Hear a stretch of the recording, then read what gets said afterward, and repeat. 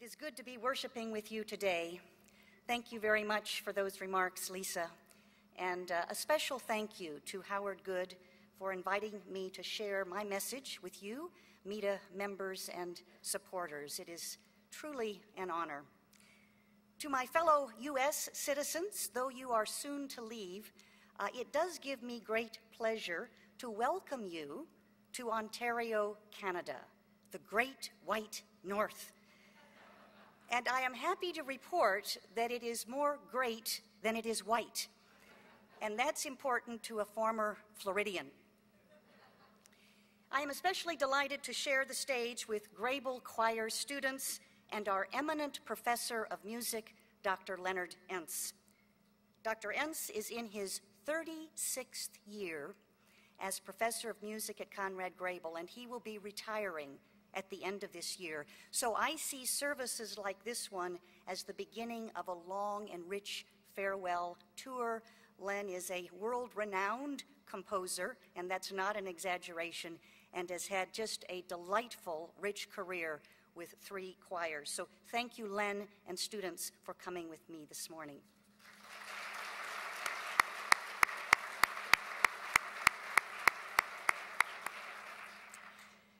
This morning, my message is entitled From Career Risks to Life-Enriching Returns, Inspiring Stories for the 4G Crowd. It could be also subtitled Drop Your Nets and Follow Me, Embracing Counterculture Calls to Serve the Church. Here's why. I've always wondered about the day Jesus walks up to 4 small businessmen in the fishing industry, Simon Peter, Andrew, James, and John, and says, drop your nets and follow me. I've wondered about it in 2 ways. First, why did Jesus choose these fellows as disciples? They were not religious leaders. They were fishermen. And you know, Jesus doesn't say to them, say guys, after your work on Friday, would you volunteer on the weekend in traveling around with me in Judea, sharing the good news? No. He asks these small businessmen to join him full-time in kingdom work. Second, I've wondered why these guys didn't go home and talk about this life-altering career move with their families. The gospel tells us they left their nets at once to follow Jesus. Don't you imagine there would have been some resistance at home? Can't you hear it? You're going to do what? Now? Well, that's just a huge risk. How do you know that that call is right and that it will change our lives for the better? Yes, Jesus began his ministry in this truly upside-down kingdom way that the prophets of old had forecasted. This Prince of Peace, incarnate God, came to us as very special seasoning to the world, a salty, peculiar person and deity who befriended and recruited all kinds of outsiders and outliers. This morning, I'd like to explore the way in which this drop your nets and follow me story encourages us to be receptive to the power of countercultural calls to service, that encourages us to embrace a life of salty, peculiar peoplehood, that encourages us to take innovative career risks that can yield life-enriching returns. But let us begin with looking at the typical calls to Christian service. The typical tracks for service to our church are 2. First, people select a career early in service to the church and stay there. We have many trailblazers in the Mennonite Church who have left lasting legacies to the faith and to the world. One such distinguished servant of the church his entire life was Peter Dick. I was fortunate enough to hear him speak as a young teen in Kansas. He came to my church and shared his great story, how I tried to smuggle Bibles into the Soviet Union. It was an adventure, he said. He was a swashbuckling minnow, if there ever was one. he was truly entertaining to us Kansas teens in the 70s. And I remember he said, "Go to a Mennonite school if you can." He said, "I have tasted the flavor of almost all of them in Canada and the US at some point in my life." And in fact, he did earn degrees from Goshen College and the then Mennonite Biblical Seminary.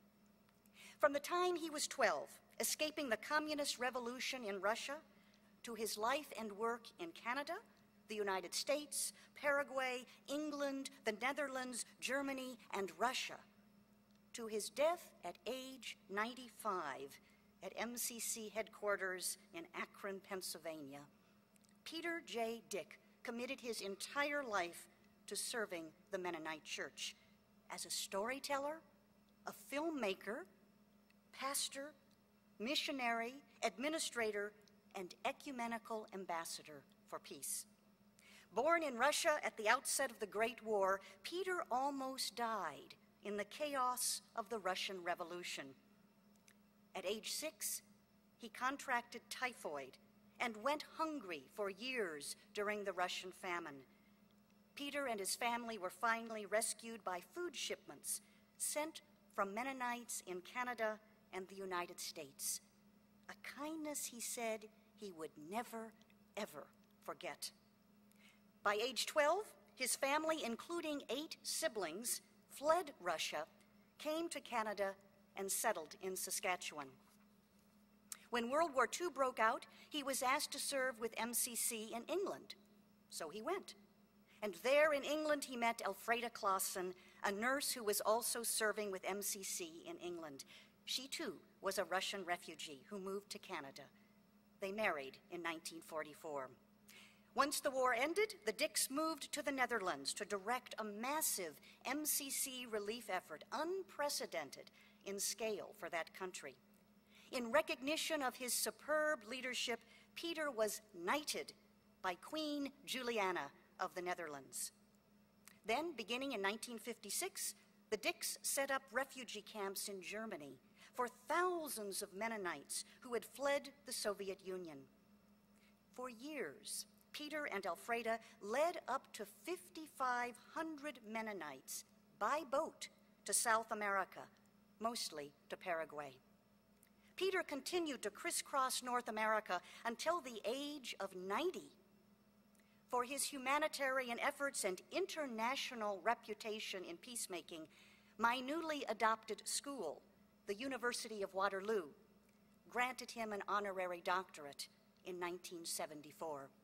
What an extraordinary Mennonite minister and missionary on the world stage. May we continue to support Mennonite young people who, like Peter and Elfreda, pursue this career path to service. A second, even more typical track for service to our church is people volunteer to serve the church.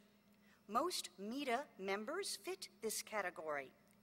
2 businessmen profiled here at the MEDA conference whom I know well, Harry Entz, CFO of Highline Mushroom in Leamington, and Rick Martin, General Manager of Wallenstein Feed and Supply in Waterloo region, are wonderful examples.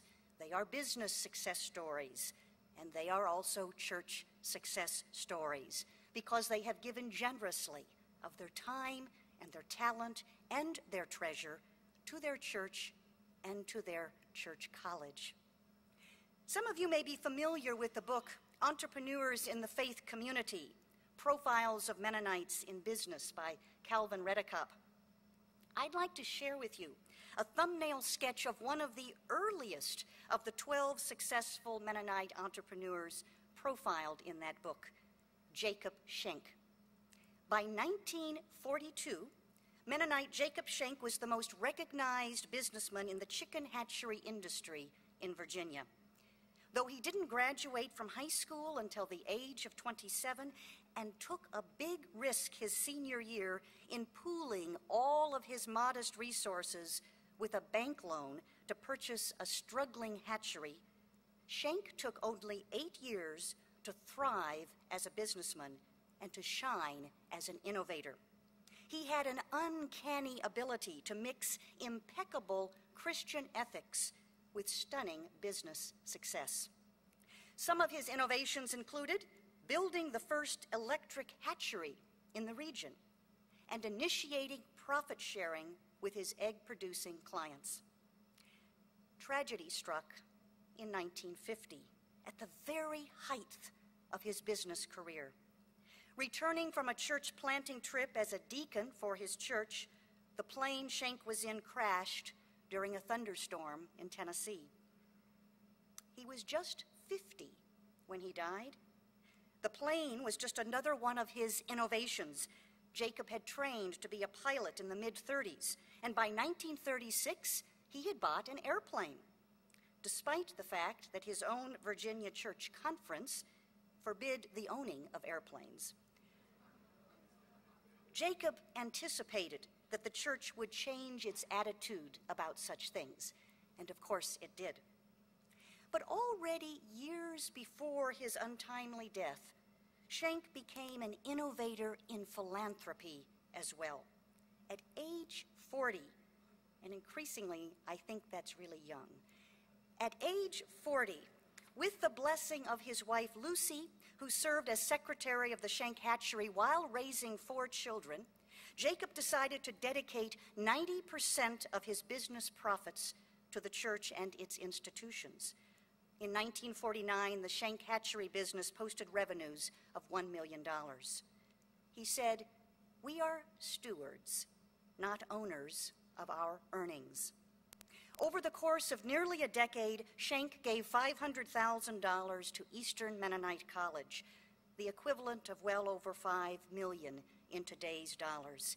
He channeled other sizable profits to local congregations, the Virginia Mission Board, and to the local hospital. May we continue to support Mennonite young people along this innovative career path, who, like Jacob Schenck, sustain our church with leadership gifts practiced in the larger public sphere of business and entrepreneurship, who are adept at living and succeeding at the highest levels in both worlds. These 2 career paths are well-worn paths, wide paths, and thankfully now more invitational paths to women and people of color.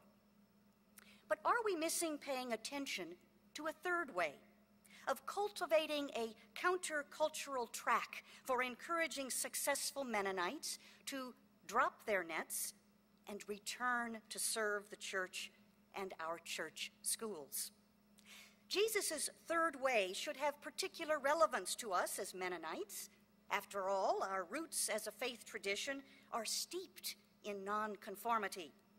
Conrad Grebel, the first Anabaptist ringleader, was born into wealth, pursued a life of influence purchased by his family's political connections, and was extremely well educated. And yet, in the last 18 months of his life, what was he called to do?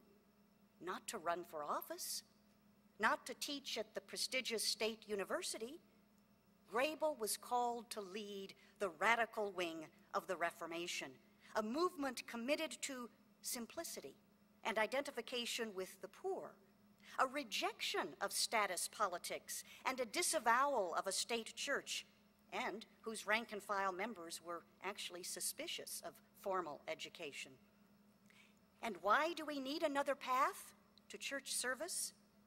Well, our fishermen in the gospel notwithstanding, here are 2 other reasons.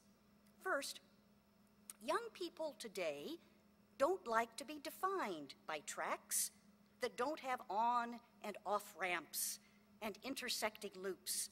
The Young Anabaptist Radicals website and the Young Voices column in the Canadian Mennonite are filled with commentary about this very issue. This yearning from our own young people squares with research from the recently concluded National Study of Youth and Religion. That research, compiled in a fascinating book by Kenda Dean entitled Almost Christian, What the Faith of Our Teenagers is Telling the Church, tells us that young people today, the 4G crowd, overwhelmingly report that they want to live lives of purpose that intentionally connect success and service with spirituality, but they want to do that in innovative ways. Second, we need another path to career service in church because we are too small a denomination to rely on the traditional career paths to sustain and grow our church. Troy Watson of St. Catharines, Ontario, a Mennonite minister, made an impassioned plea in the Canadian Mennonite last year for how we must find new ways to call leaders to our church. The sustainability crisis our church is facing will not be solved by status quo mentalities. He writes, God continues to gift the church with innovators, but it is up to us to locate, encourage, and unleash our innovators. Troy continues, ask yourself or your church, are we inadvertently encouraging our most entrepreneurial young adults to pursue and stay in careers outside the church because there is not enough room for innovators to flourish inside the Mennonite church? Well, we do have third-way stories from our faith tradition that need to be elevated. Let me share with you a few that I know about. Just a few weeks ago, Joji Padoja came to Conrad Grebel to tell the unusual story of how she and her husband Dan left a comfortable Vancouver lifestyle for mission work in the Philippines. One day in 2005, Dan said he really felt called to his homeland in the Philippines. His faith journey is a remarkable story in itself, from communist sympathizer to conservative Baptist preacher to pacifist Mennonite pastor in Vancouver, British Columbia. As admirable as her husband's calling was, Joji said, I don't hear that call, Dan. You go. I'll stay here and continue to support you and our 3 children. You see, Josie was a highly successful financial planner in Vancouver. But after a year, despite comfortable financial security, Joji began to have second thoughts. She said, I began to have this frightening thought. If a summary of my life were printed on my tombstone, it would read, spent her life managing other people's money. I wanted to be remembered as a person who helped the poor through sustainable economic development. So I left my fancy suits and high heels for jeans and boots and committed myself to peace and reconciliation work with my husband in the Philippines. Another recent third-way story. My fellow college classmate, Ron Headings, just last year stepped down from 25 years in senior management at Procter & Gamble to become Vice President of Marketing and Enrollment at Bluffton College. A couple of weeks ago, when I was in Ohio, I visited him. And of course, I asked him, why? Why, Ron, did you do this? He had been asked this so many times, he had a well-rehearsed answer for me. I know. Why would I leave fame and fortune for this venture? Leave bustling Cincinnati for small-town Bluffton? Well, it's quite simple. My focus as a marketing guru used to be, how do I sell more toilet paper? Now, it's how do I sell life-affirming educational choices for young people? My fulfillment level has skyrocketed. He also mentioned Bluffton was relentless in pursuing him, and he said, like you, Susan, I had a fantastic experience in our Mennonite schools and wanted to give back. Yes, my path to service at Conrad Grebel is a little of this type. When Howard Good contacted me about speaking here today, he said to me, Susan, I think you have an interesting story to tell. Why did you leave Kansas for Ontario? Why did you leave leadership at a large research university for a small Mennonite college? And how is it similar and different from your father's story? Telling one's own story is always tough, especially for Mennonites who pride themselves in humility. But here are a few episodes to my story that feed this third way approach to serving church. It begins with my father's story, Harold Schultz. My dad served as president of Bethel College, the oldest Mennonite college in North America, for 20 years, from 1971 to 1991. But what a journey from Canadian Baptist to U.S. Mennonite, from top research university life at Michigan, Duke, Oxford, and Stetson University in Florida, to Mennonite Liberal Arts College on the plains of Kansas. One reason I'm here today is my dad was granted special permission as a non-Mennonite at the time to enroll as a transfer student in grade 10 at Rockway Mennonite Collegiate in Kitchener, Ontario. The year was 1947.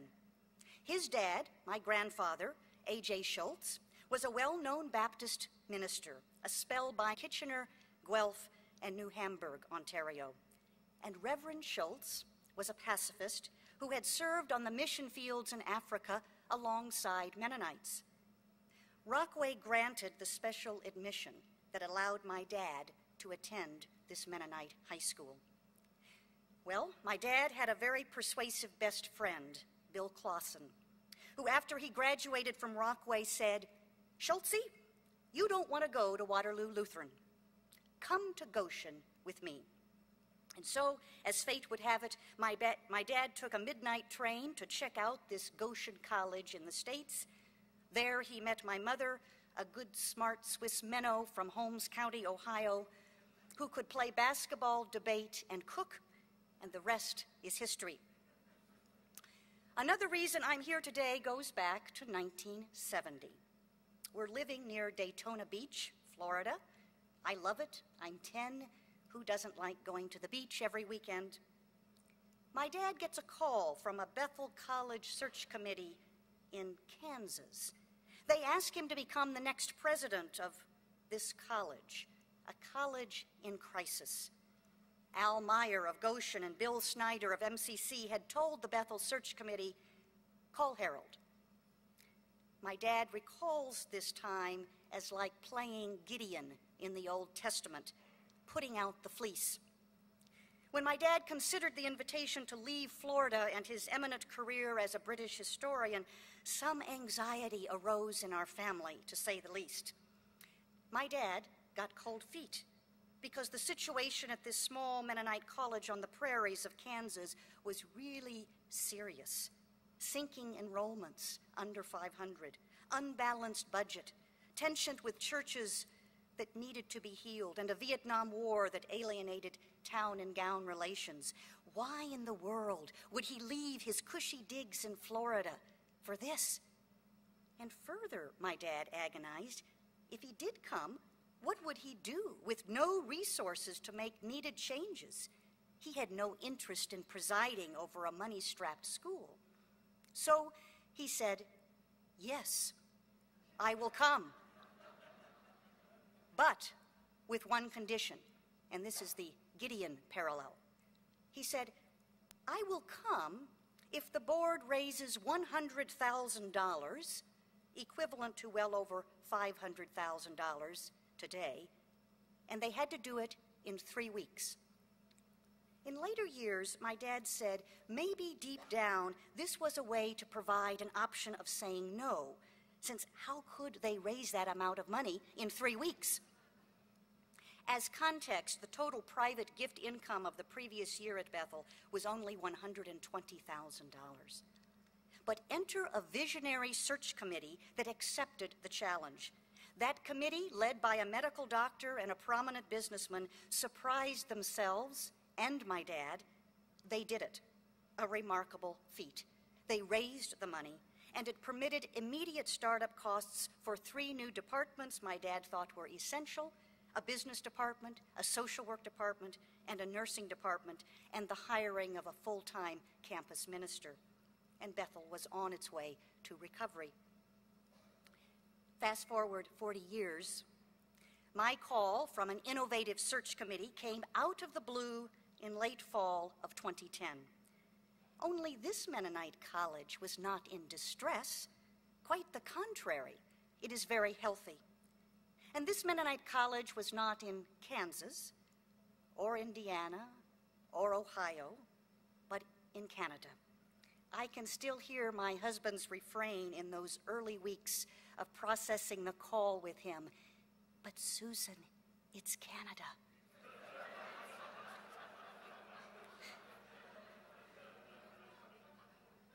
This persistent search committee was led by a persuasive attorney from right here in the Niagara area.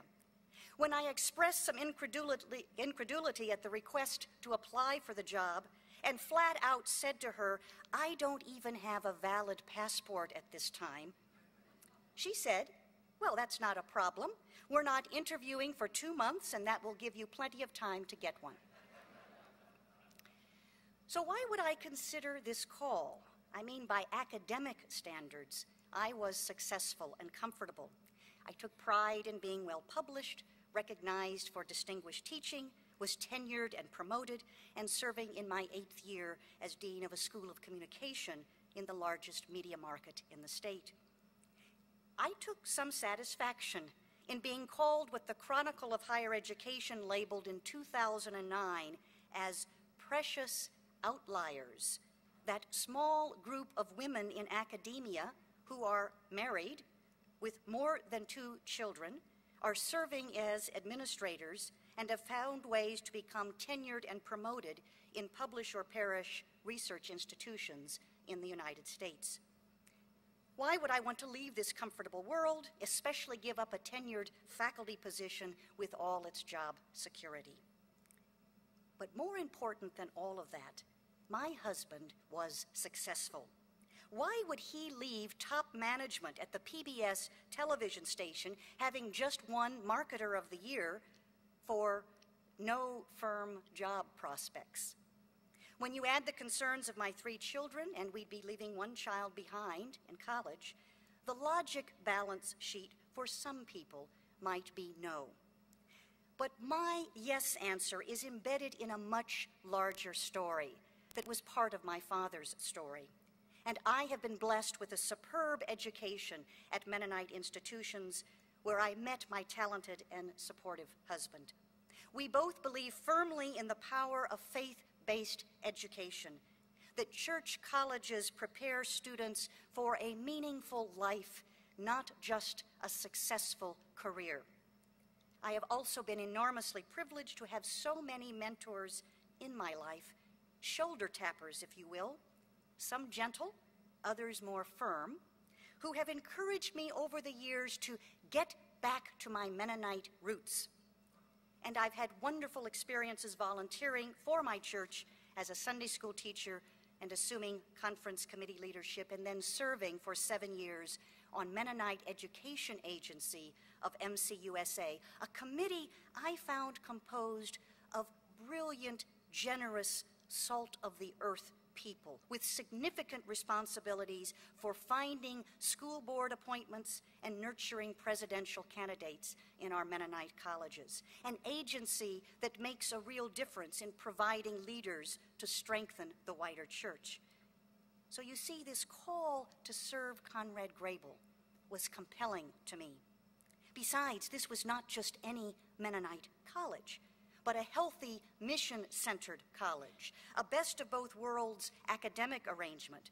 Because Grebel is affiliated with Canada's most innovative university, the University of Waterloo, I could serve an Anabaptist-inspired liberal arts college and remain connected to a state-of-the-art research university.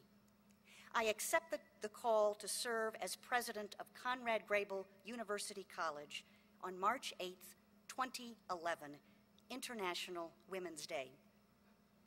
So it is my hope that we continue to lift up the stories of outliers who jump the track to lead a life directly connected to our Mennonite church, its agencies and institutions. And as importantly, let's lift up the stories of mentors, groups, and committees and search committees in the wider church who fly quietly under the radar and excavate in unusual places to shoulder tap these individuals.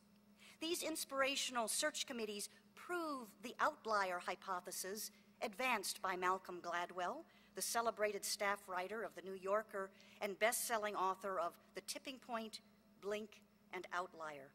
Incidentally, Gladwell is a Canadian with family ties to the University of Waterloo and the Ontario Mennonite community. Gladwell writes in his book Outliers, "My wish with Outliers is that it makes us understand how much of a group project success is. When outliers become outliers, it is not just because of their own efforts. It's because of the contributions of lots of different people, and that means that we as a society have more control over who succeeds and how many of us succeeds than we think. That's an amazingly hopeful and uplifting idea." End of quote. Our church of tomorrow needs another Peter Dick, a Jacob Schenck. It also needs many, many more Joji Pendojas. It needs imaginative search committees that call people to serve in our church colleges and agencies. It is my hope that many more individuals in our faith community here and around the globe will hear a counterculture call to serve. And when those calls come, it is my hope that they continue to be answered with courage and conviction. Yes, yes, I will drop my safety net to serve my church, to take a path much less traveled by, but one that has made all the difference. Amen.